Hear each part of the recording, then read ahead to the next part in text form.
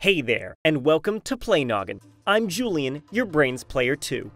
2 years before the events of September 11th, 2001 catapulted terrorism to the front of the global conversation, one game designer named Min Gooseman Lee was curious about the nature of the terrorist and counter-terrorist relationship.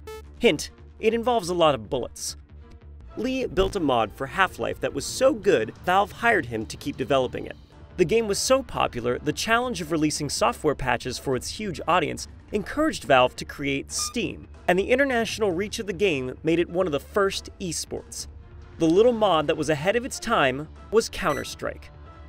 Counter-Strike Global Offensive is the latest in the line of competitive first-person shooters in the storied Counter-Strike series, and like its predecessors, it's a mainstay of competitive gaming. It even won Esports Game of the Year in 2015 from the Game Awards.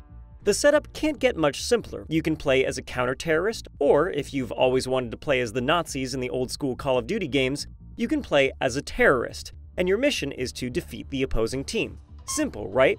Yeah, it is. But we wondered just how alike, or realistically unlike, reality this game could be. So put on your flak jackets, and let's take a look at real-world terrorism versus counter-terrorism. Early first-person shooters tended to deal with either events a generation or two removed from its primary players, like World War II, or events involving Mars-based portals to hell. So, near future, I guess. Nowadays, we're more comfortable simulating events that have happened in our lifetime, and terror attacks make for dramatic gameplay.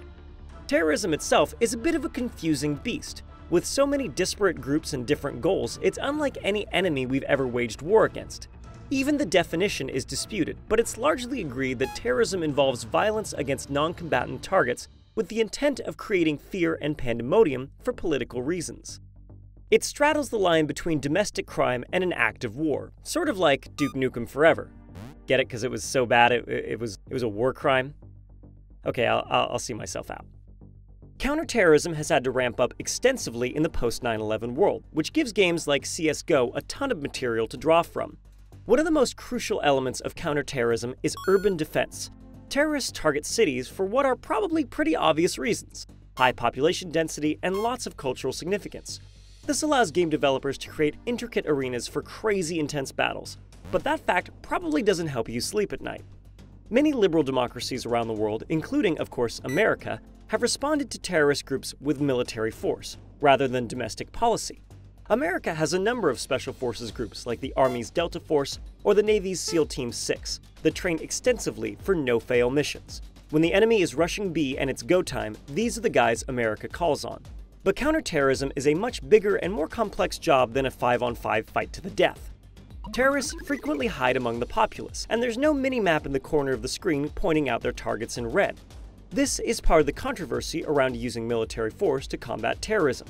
There's disparity between the number of civilians our government acknowledges it has inadvertently killed and how many other groups believe we've killed. For example, between 2009 and 2015, the White House has acknowledged 64 civilian deaths due solely to drone strikes.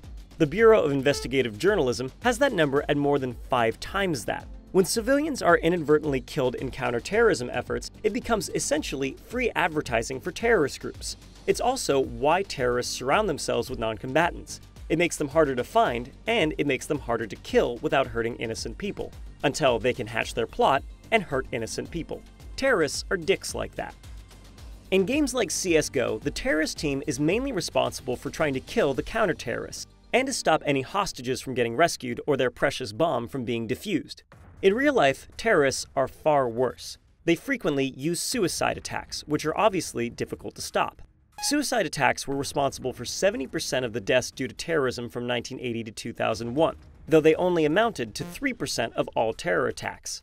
If someone is willing to blow themselves up to further a cause, you're not likely to reach them through diplomatic means. So, how do counterterrorism experts handle suicide terrorists? One method is through infiltration of terrorist organizations. Back in 2012, a wannabe suicide bomber was stopped because, as it turned out, his Al-Qaeda connection, the one helping him plan the attack, was actually an FBI agent. The bomb he had strapped to his chest, which he planned to detonate in the Capitol building in Washington, D.C., was inert. Intelligence is one of the most crucial aspects of counterterrorism. With enough information and subterfuge, government agencies can foil a plot before it even starts, avoiding the need for high-stakes shootouts. It makes logical sense, but maybe not a compelling game. Governments fighting terrorism have 4 key tactics they use: attrition, direct action, civic action, and covert action. Attrition focuses on capturing or killing terrorists and strengthening buildings or other potential targets of bomb attacks. Direct action is the more guns-blazing approach that gamers would be familiar with, but its focus is on killing key leaders in the terrorist organization, so like the boss fights of counter-terrorism. Civic action is all about changing hearts and minds, both of people already in the terrorist organization and people that could potentially sympathize to them, the reach out and touch somebody tactic. Covert action takes the stealthy approach and is less about killing terrorists and more about disrupting their operations non-violently. So in our Washington, D.C. example, counter-terrorist experts relied on covert action to take down the would-be bomber. While not as thrill-a-minute as a bomb defusal scenario, protecting innocents through non-violent means is a huge challenge in itself. Intercepting information is not as easy as it seems, since there are so many possible lines of communication terrorists can use in the digital age, and public encryption is getting better and more widely available.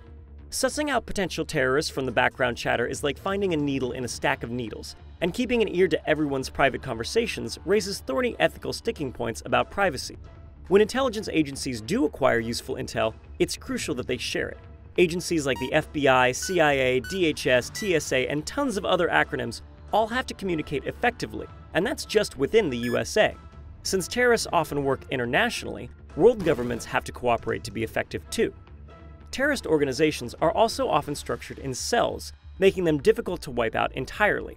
Cells are small groups of fighters who only have bits and pieces of information, like one cell might know the time of an attack and another knows the target.